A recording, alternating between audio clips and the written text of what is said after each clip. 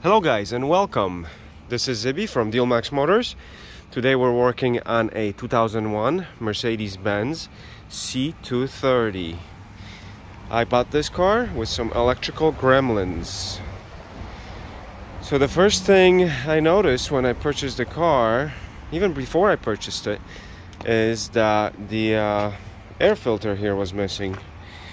And when the car came in, it's got a brand new battery. The first thing I did was to check for a power drain. So here we're using a clamp-on meter that we have set to amperage. Make sure when you do buy one of these that it does DC voltage, because I did buy one by mistake without DC. It was only alternating current. It has to be DC. You clamp it on, zero it out, and at this point we are having a 0.1.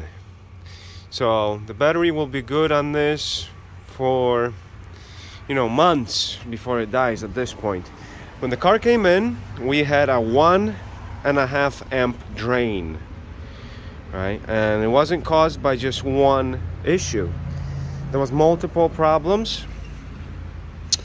So let me walk you through what has been done here. One of these green fuses is for the seat. This one here. Here we have our write out for the fuses. I'll tell you exactly the number of the fuse. This was fuse 38. This powers the computer for the passenger seat. So it's got electric memory seats, this car. And it was not going to sleep. That module has a fault. It's very common on W203s for the seat computers not to want to go to sleep. So that drain was about, I think, 0.7 of an amp. It was quite a large drain. It would kill the battery within let's say a week, just with that drain. I did not replace the module. I'll show you what we did to fix it. So as you see, the green wire was the plus that goes into the module, and it basically gives the module power when the car is sleeping, so that you're not losing your memory. But it's supposed to sleep, that module. It's supposed to only be using a tiny amount of electricity and keep your memory setting.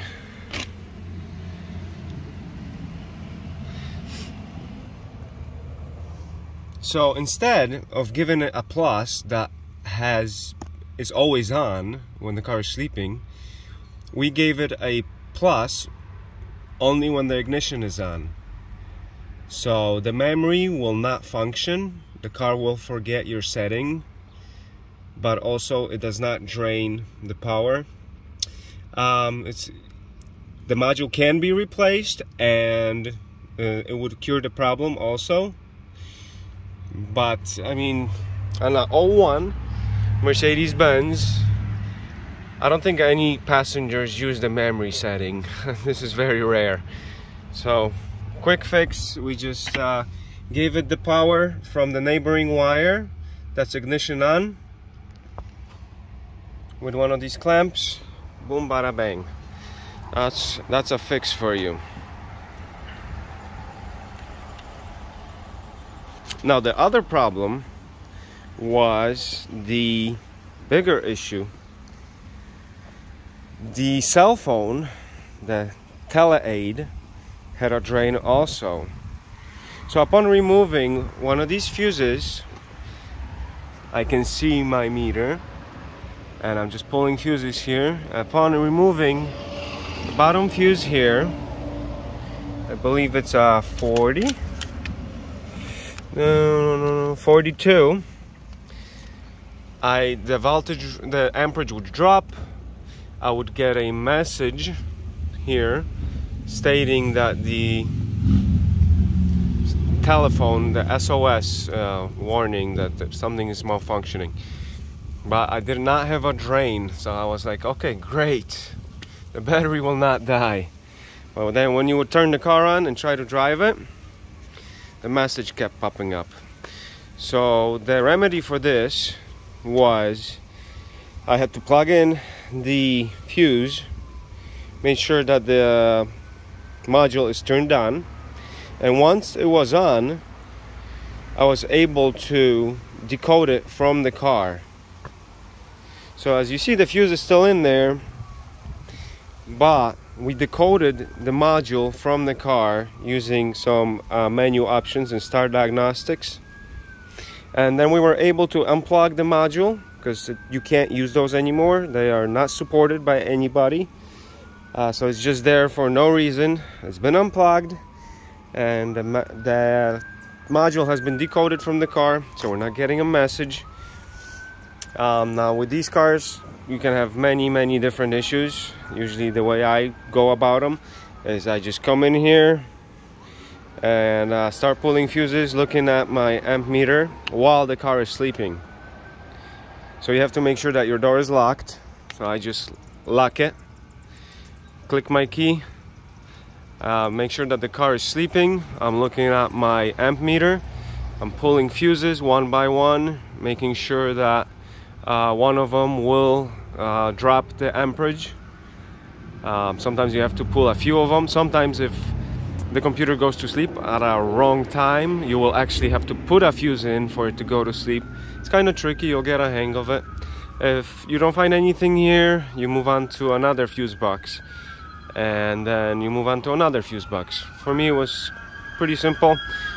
First fuse box I checked, I found 2 issues, and they were remedied within I think an hour. The coding was the toughest part. Alright guys, well, I know you guys enjoy my repair videos.